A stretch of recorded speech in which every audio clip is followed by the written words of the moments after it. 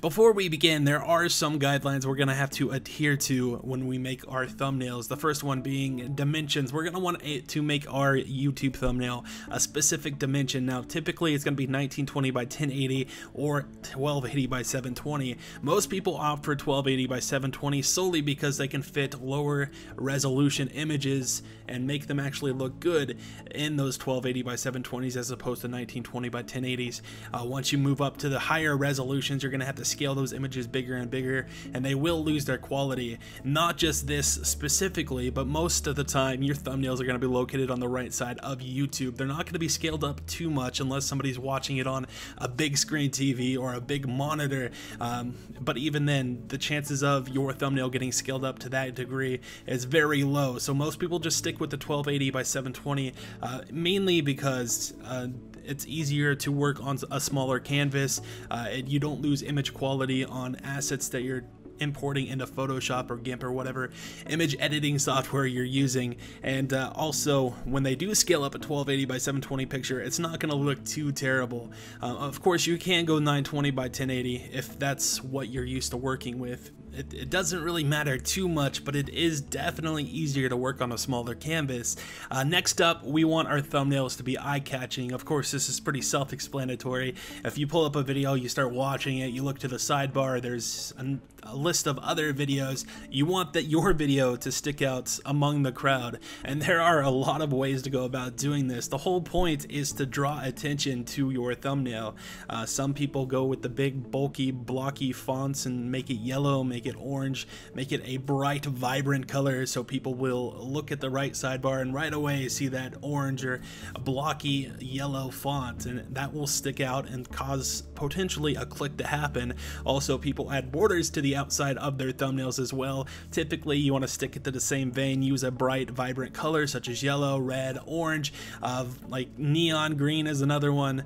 Also, highlighting or using circles, arrows, etc. in the thumbnail to kind of point out what's happening in the thumbnail. If you have a picture of like Bigfoot or something, you want to put a big circle, a red circle around Bigfoot and have an arrow pointing at it, because people are going to be drawn to the arrows, drawn to the circles. Also, using big strokes on your images or your fonts to create a border around, say you have a transparent cutout of yourself or something you're working with, like a video game character or something like that, creating a big border around that character. And of course, another vibrant color like yellow, red, or hot pink or neon green will draw attention to that specific area. And that's kind of how YouTube is right now. You want to get the most attention you possibly can. You're pretty much screaming at the person, click me, click me. When you do these little tactics, create the most distracting, pretty much, thumbnail you possibly can.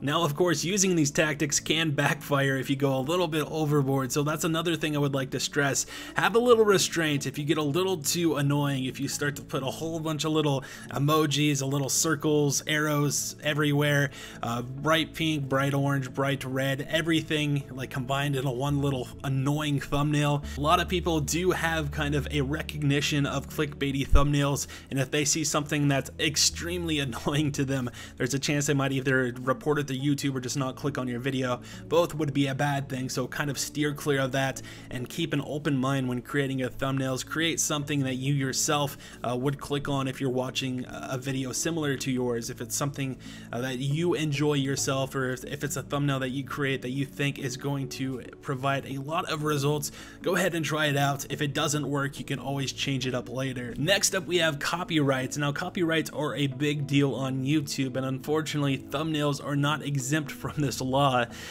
They are pretty lenient when it comes to copyrights on thumbnails. Typically, most thumbnails that are created are going to fall under fair use, but if you feel the need to copy somebody else's thumbnail or just straight out steal it, that's where things get scary, because YouTube will strike you with copyright strikes, and after 3 copyright strikes, your channel will be deleted without question. So do be very careful if you decide to kind of loosely follow somebody else's thumbnail. Try not to be extremely similar. Try to have your own differences. Do not copy them word by word or image by image, and also do not steal somebody else's thumbnail, because those are both big no-nos. And if somebody watches both videos and notices they have the same thumbnail, there's a high chance they will report it to YouTube, and YouTube will do a small little investigation and give you one of those copyright strikes. So that's one thing to keep in mind when making your thumbnail. Next up, we have thumbnail rules. Now these don't just apply to thumbnails, but they apply to videos, tags, descriptions, everything involved with the YouTube platform. And you want to keep this in mind when making your videos, making your thumbnails, and just filling out your description, all this stuff. So one thing is, you want to avoid using misleading thumbnails or video titles or video descriptions or tags, because YouTube has a big thing against this and will actually give you a community guideline strike. And community guideline strikes are just as bad as copyright strikes. 3 of these in your channel will be deleted as well. So kind of fudging the line over and over could result in your channel getting deleted, so overall it's just not worth it.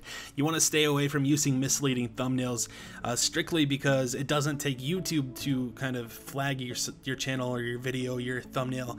It just takes one miscellaneous viewer who just stumbles upon your video and notices that the thumbnail doesn't match the content, and they just report that to YouTube. YouTube then comes, investigates, and realizes they were right and gives you that strike. So that's a big no-no. Make sure your thumbnail represents what your content is about, what your video is about.